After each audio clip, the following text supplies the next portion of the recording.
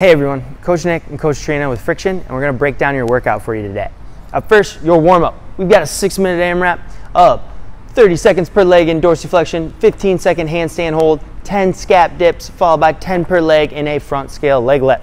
So Trina's going to go over these movements with us. Up first, that dorsiflexion. If you have weight, you're going to place that on your knee. You're going to go down to a very tight lunge, and you want to keep your foot nice and flat while pressing the knee past the toe. Work on that ankle mobility. If you don't have a weight, just press on with your hands, leaning into that.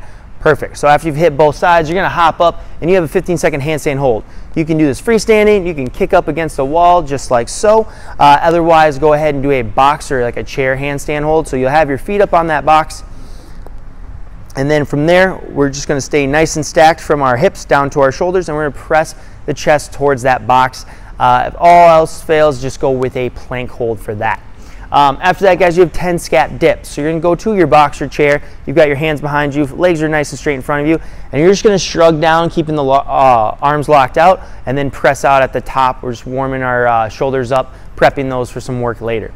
And then finally, guys, 10 per leg in a front scale leg lift. So arms straight out to the side. We're going to raise that leg up nice and controlled, toes pointed, and then bring it down again, controlled to the ground. Hit 10 on both legs. Cycle through that one for 6 minutes, guys. After that, a minute per side, you have an overhead tricep stretch followed by a lizard stretch, and then finally a wall shoulder opener. So up first is that tricep stretch. You're going to bring your arm overhead. You're going to take your opposite arm, pull in on that elbow area. That way we stretch the tricep as well as our lats there. After you've done a minute on both sides, you're going to drop down into a lizard. So that nice long lunge, back knee is on the ground, and we want our hands inside our legs. You're going to stretch our hip flexors as well as just open up our hips on that. Both sides done there, then you have a wall shoulder opener. So you're going to head to a wall or a post, arms on that, and then you're just going to turn away, open up there, really stretch that shoulder area out. Again, hit both sides there on a minute, and that'll conclude mobility. Next, guys, is our skill work. We're going to do 4 per leg. So, or 4 rounds, you have 5 per leg on a 5-second box pistol descent. So what that means is you'll stand up on the box, take 5 seconds to lower yourself, and then we're going to do 10 seconds per side in a bottom of a pistol hold. So, like Trina's going to show us here, you don't have to worry so much about keeping your leg up because you are on that box, and you're just going to take 5 seconds to get all the way down to the ground. So nice and controlled, right there, 5 seconds. She's going to tap the ground, and she can pop right back up. She's going to do 5 per leg on that. So she'll hit all 5 on both sides, and then she's going to do 10 seconds in a bottom pistol hold. So she's going to show that one real fast. So that pistol hold is right there. And just like that, hang out for 10 seconds, switch sides, do the same thing. As far as scaling options, guys, we'll all work on the box together. As far as that first part, that second part, recreational, I'll have you use a PVC pipe or a post. You're going to hold on to that, and then you're going to go down to that pistol hold and just hang out there again for 10 seconds both sides. Your final option is to do a 20-second squat hold for lifestyle. So you just go to a normal squat hold, chest is up, you know, we push our knees out at the bottom. We want to make sure that we hit full depth there, and we're just going to hang out there for 20 seconds, guys. That'll conclude your skill work. Make sure you go through that 4 times. And then finally, our Metcon, 4 rounds for time. You have 5 strict handstand push-ups, 6 pistol squats, followed by 7 box dips. So we're going to go over all these options here. Up first is your strict handstand push-up. You can kick up against a wall.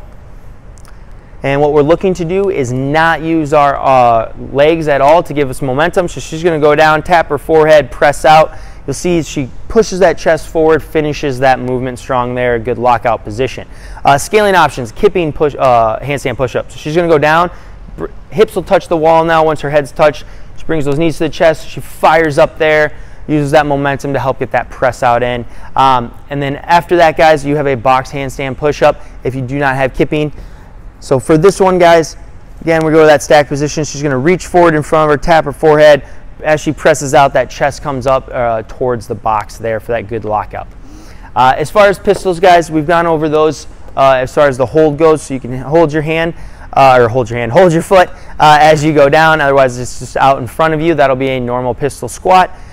Scaling options, we can go to a heel hook, so we'll bring that heel behind us. Again, still getting good depth there. And then finally will be a lifestyle. That'll be to a target. So if you've got that box or chair behind you, you're just going to reach the hips back, tap that, pop right back up. Good.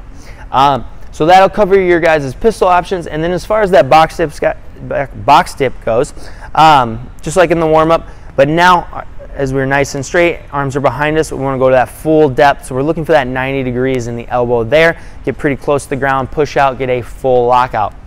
A lot of arms between the handstand push-ups and the dips, so you're going to feel that fatigue there. Pistols should be able to alternate and stay relatively fast. This is definitely a sprint style workout. Very low reps, shoot a few rounds, so we should be able to stay moving pretty fast there.